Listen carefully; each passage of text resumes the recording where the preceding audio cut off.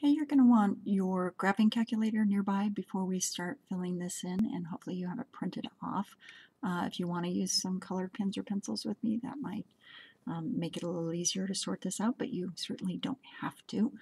There are going to be some times when I ask you to pause the video and do some work, though, but it might be easier than inserting several different clips. I'll need you to let me know later what you think about that, all right?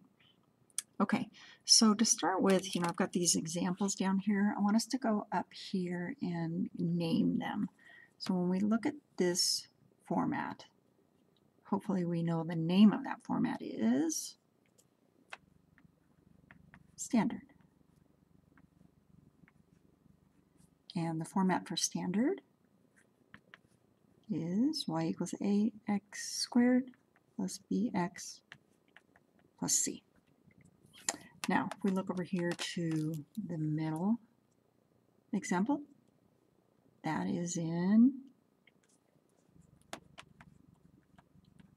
factored form. And factored form has a couple different ones. I'm going to show you what we had used, I think it was chapter 3. We could also, say it was x, I don't know, we could do m or n, p, q, but we specifically used subtraction here and labeled those r sub 1 and r sub 2. And I'll get to that in just a minute. All right, and then this last one is in vertex form. And that is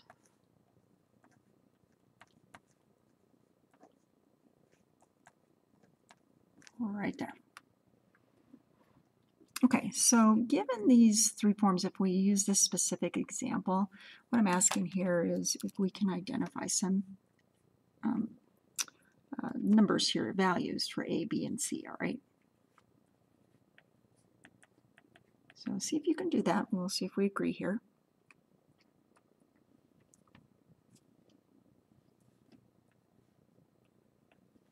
And because this is plus,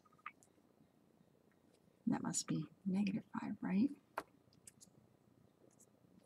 Okay, hopefully we're doing all right with that. Let's go and identify values here like A and R sub 1 and R sub 2. Okay, well, I don't see an A. Since this is subtraction and this is already subtraction, that's going to be 1. So this must be right. To get that to simplify to be addition, that must be subtracting a negative. Okay. All right, hopefully we're good there. We're going to move over here and identify A and H and K. Let's see if you can do that for a sec.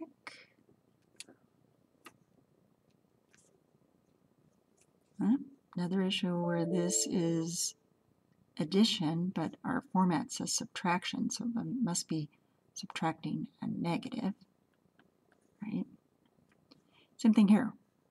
Well, our format is addition, so to get subtraction, it must have been that we were adding a negative, right? So H is -2, and K is -9, okay? Now, hopefully you remember this next part. I'm going to help you fill in just a reminder down here on the sides, and then I'm going to have you pause the video and do this part. But x-intercepts, can you remember?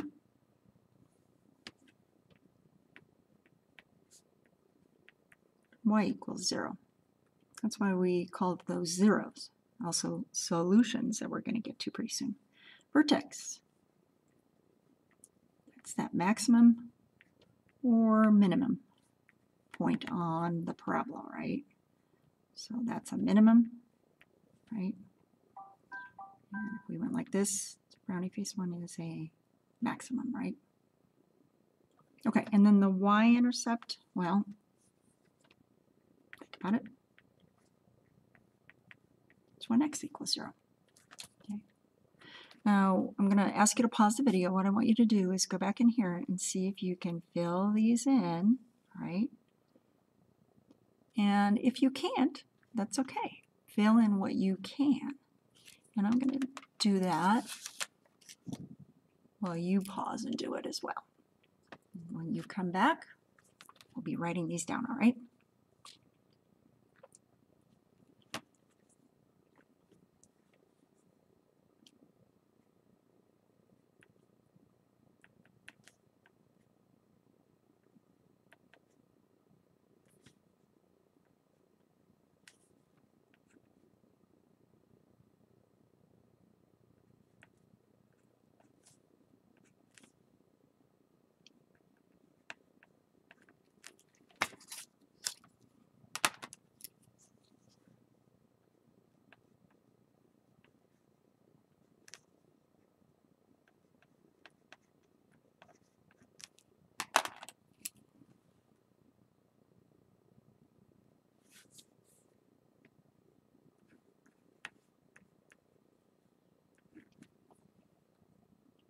Okay, so hopefully you took a pause when you were asked to find some of these points given the format that we had.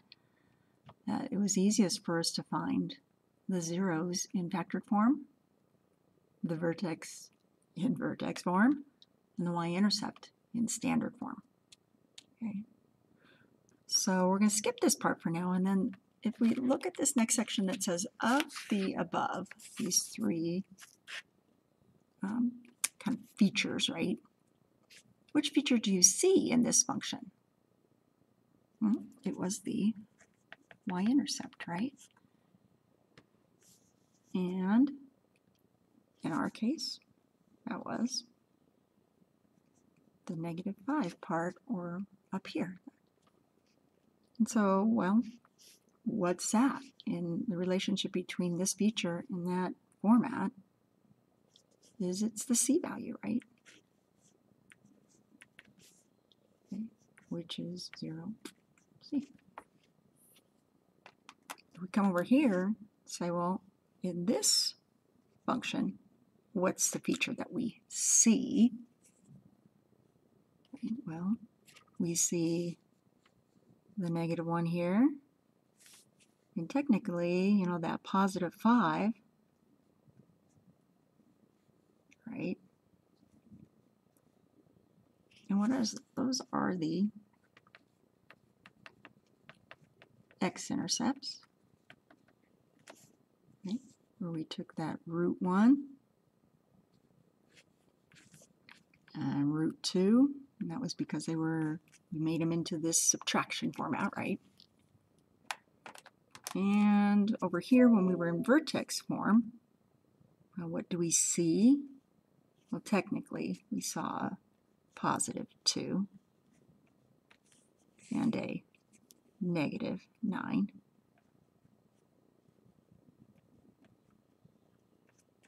But that is the vertex, right? That is the h and the k.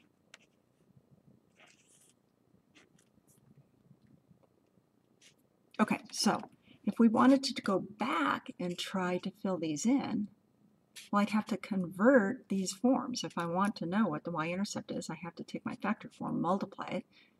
If I want to know what the vertex form, or the y-intercept, I have to take the vertex form, multiply it.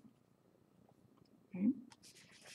So I'd have to take the standard form, factor it, to get this form. Now I can figure out what the roots were. I could take the standard form and complete the square and put it in vertex form. Now I could figure out what the vertex was, right? Here I'd be looking for x minus √1 and x minus √2. Here I'd be looking for x minus h squared plus k. So I could find the vertex here. I could find the factors here now. And I don't know if if you recognize this. I hope you do. But these, let's see if I can get this to work. Those are all three forms. And if I graph that, it's all going to be the same graph.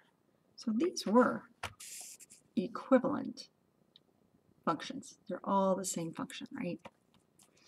So I'm going to have you pause right now, and I want you to do a sketch of this graph. Use your graphing calculator. I want you to, it's kind of fun if you have one of these 84 plus CEs where they have the color. You can kind of see that they start with one color, and then as it graphs your second equation and your third equation, they use different colors. And you can just see it overlaps, right? But pause right now. See if you can just sketch that graph. I don't think you need to do it all three times. I'll give you a second.